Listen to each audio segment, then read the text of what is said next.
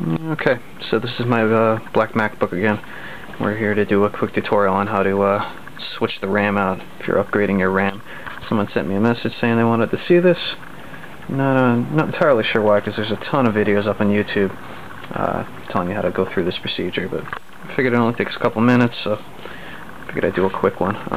You saw my other video, you've already heard me complain about the fingerprints. It hasn't been wiped down in a couple days. That's what you get.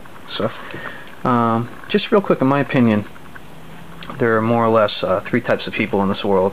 There are the type of people that when they do a procedure like this take the utmost care to take every precaution and do it exactly the way you're supposed to. Then there are people that have a complete blatant disregard for the proper procedure, just don't care at all. And then there are people that kind of do well enough. So that's what we're going to follow today. We're going to do well enough.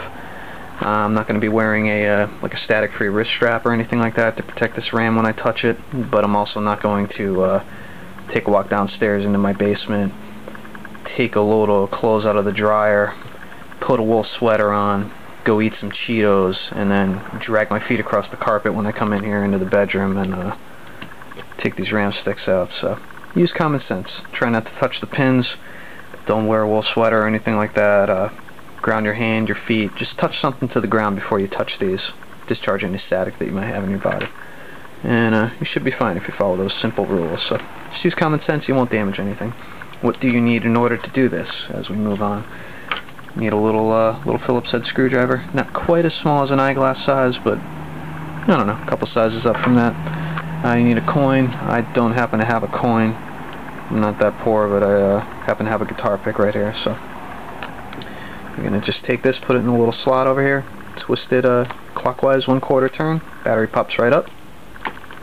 Just pop the battery right out, and then we gain access to a little area over here where the RAM slots are. So the RAM slots are behind this little metal L bracket, which runs down this side and then down here. Okay, we're going to need to remove 3 screws in order to get this L bracket out. You may very well notice that there are instructions on the inside of your MacBook on how to do this, but you know what the heck, we'll make a video anyways. Screw number 1, 2, and 3. We're going to take them out, pull the L bracket out, and then you'll see that the RAM slots and consequently the RAM sticks themselves are right behind there. So get going with that.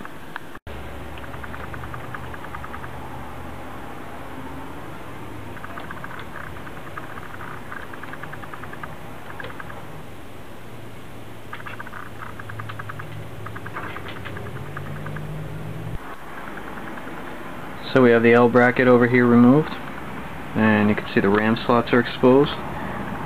These little cards over here, that's the actual RAM. So what you're going to do in order to remove one is take this little lever over here and just flip it towards the left, and you're going to see the RAM just slides right out, just pops right out. That's it.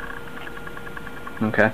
When you go to install the new RAM, make sure that this little slot, see the little slot right there, is on the left hand side. And all you're going to do is just slide it in, and you're going to have to push. Okay, don't mess with this this lever or anything, just push. You might want to try to ease it in on one side first and then the other side. You're going to have to give it a good amount of force. Don't feel like you're going to break anything. You're not going to break anything. And you'll feel it. It's not going to click or anything, but you'll feel it when it slides in.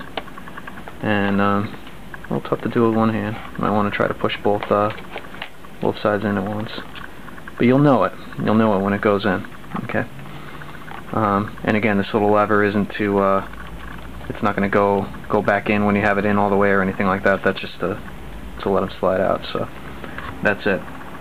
Take them both out, put the new ones in, make sure they're pushed in all the way. Again, they're not going to click or anything, but you'll feel when they're slid into place.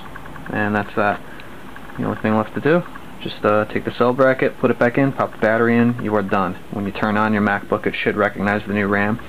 If you turn it on and the little sleep light just illuminates and you don't get an Apple, the startup tone or anything like that, it's not seated right. Pull it out, put it back in. Make sure that it's seated correctly. There's a number of pins on the end of that little RAM stick, so they all have to be in the right place, and they all have to be pushed in nice and tight. So that is that. As usual, any questions, comments, anything else you want to see, let me know. Thanks for watching.